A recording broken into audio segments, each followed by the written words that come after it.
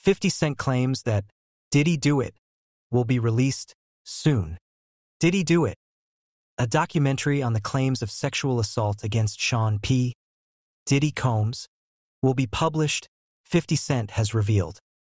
After 2 of Diddy's residences were raided by authorities yesterday, March 26th, 50 released a teaser trailer for the documentary series.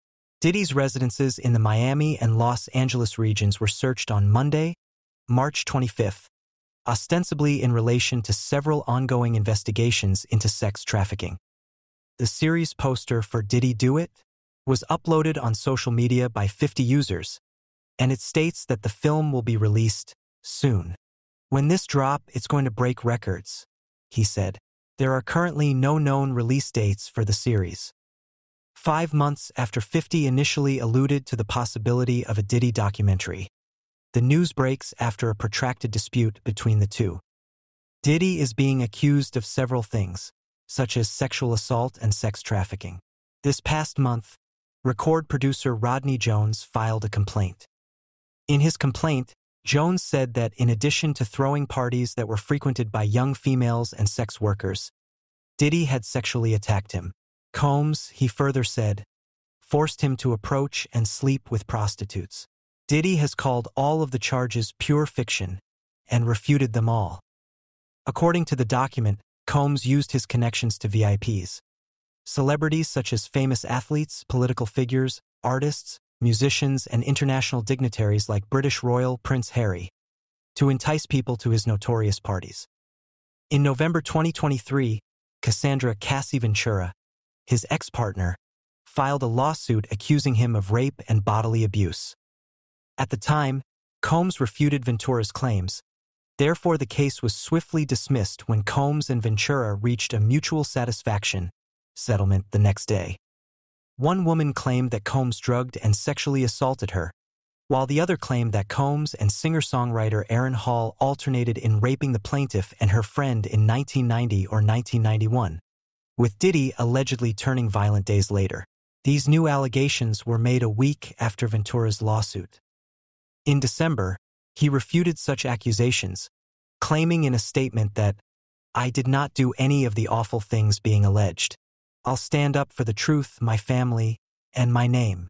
He was also charged with gang rape of a 17-year-old female in the same month, an accusation he refutes. Hall refrained from commenting on the accusations right away.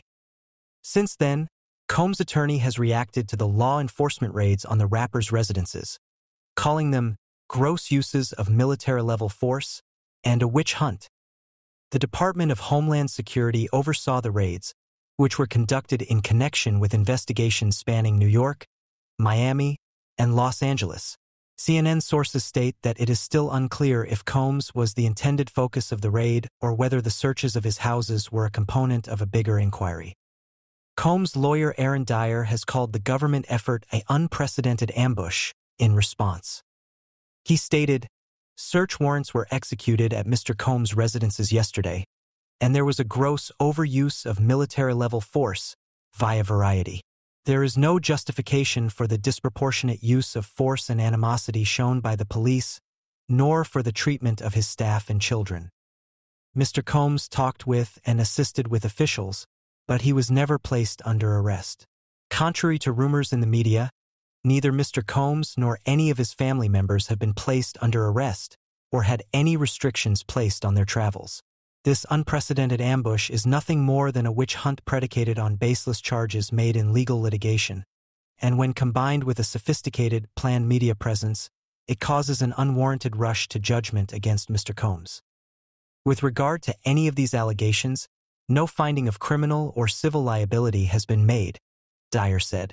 Mr. Combs will fight every day to clear his name because he is innocent. In other news, Sean Diddy Combs' wealth has increased dramatically over the last 30 years, but it might quickly decline due to government raids on his properties and legal uncertainty.